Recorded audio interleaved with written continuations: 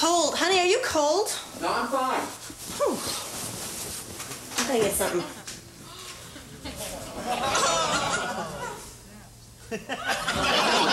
What the What the Steven! There's a camera here.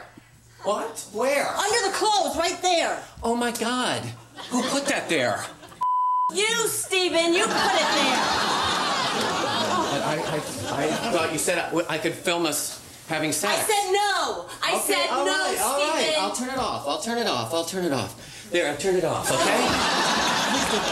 For some reason, I cannot get a shot of me and my wife doing it. I don't know what the problem is.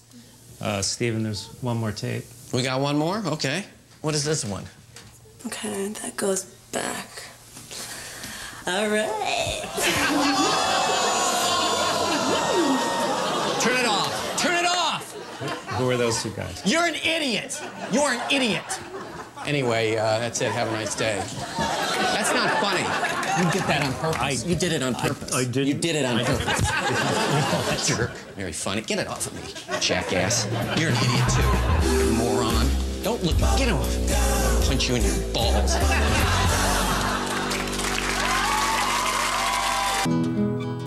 What's the deal?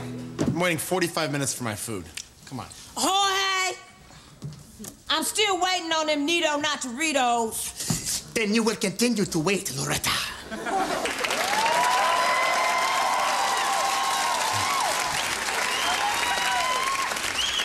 Because Nito Nacherito is a made-up word.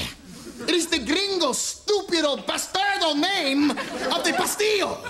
If a pastillo were to give birth to a Nito Nacherito, it would be forced to scream in horror at its ugly bastard face. Then it would have to strangle it, throw it into the river, and deny to the village elders that it was ever with child in the first place.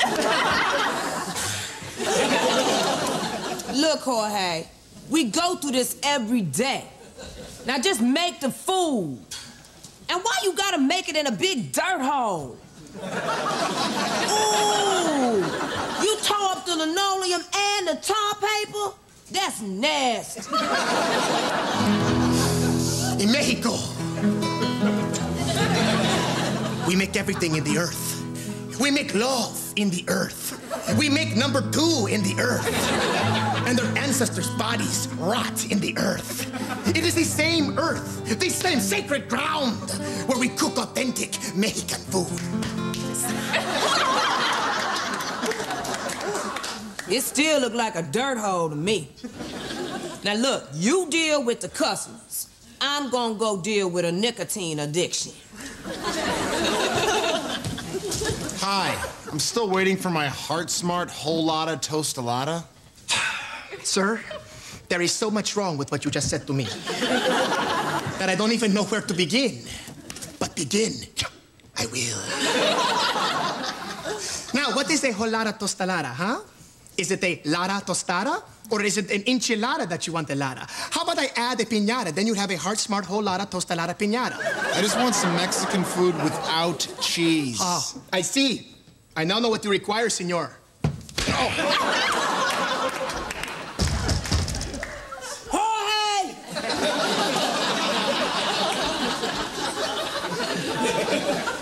Without cheese, there is no Mexican food. Take it easy, hombre, okay? I'm just trying to stay in shape. In Mexico, we eat as much cheese as we want, and still our bodies are sculpted like Mayan gods. How do we do this, you ask me? Go ahead, ask me. How do you do this? I will tell you! We can eat the cheese because we stay in shape making the cheese. From the moment the cow is born, we carry her on our shoulders until she is fully grown. Then, with the suction of our very own lips, we extract the milk from her teat. Then we turn the precious bovine nectar into cheese. And then we celebrate with a cheese fiesta! Wherein all the villagers compete in the cheese games. There is the cheese throw, the cheese jump, and the ever-popular cutting of the cheese.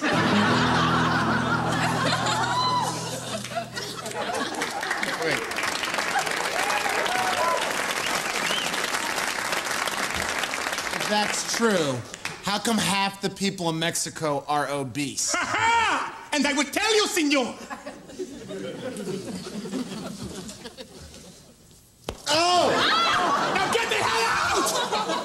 Don't ever...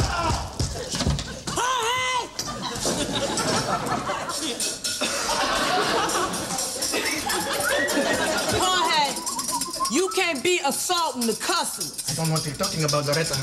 And stop fake mixing. Yeah, I ordered the Atkins-friendly bowl of, and I'm probably pronouncing this wrong, Supa della Orina. Yes, well, I pray that you are pronouncing it wrong, senor. Otherwise, you just ordered a bowl of urine soup. Don't bust my balls, Pancho. Just give me the Atkins-friendly thing. I do not know who this Dr. Atkins is. The only doctor here is Dr. Jorge, and I think that I have an appointment right now for an amputation! Ah! My hand! There! You just lost 3 pounds!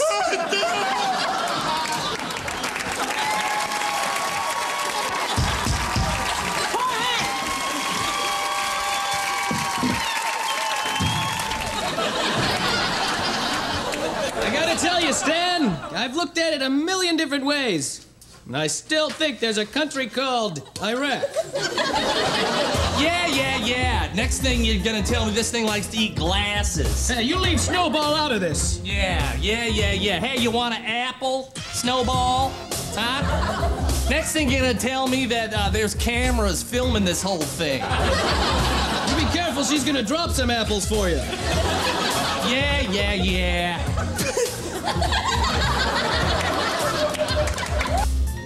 Evening. Two-time local Emmy nominee, Mitch Ruffin here for WDTX-TV, live on the streets of Detroit, talking to people on what they thought the biggest stories of the past year were. Miss, hello. Do you care to comment on what you thought was the biggest story of 2005? Oh, that hurricane, it was terrible. But heartwarming to see the outpouring of charity that followed. Yes, absolutely. Well, Hell yeah.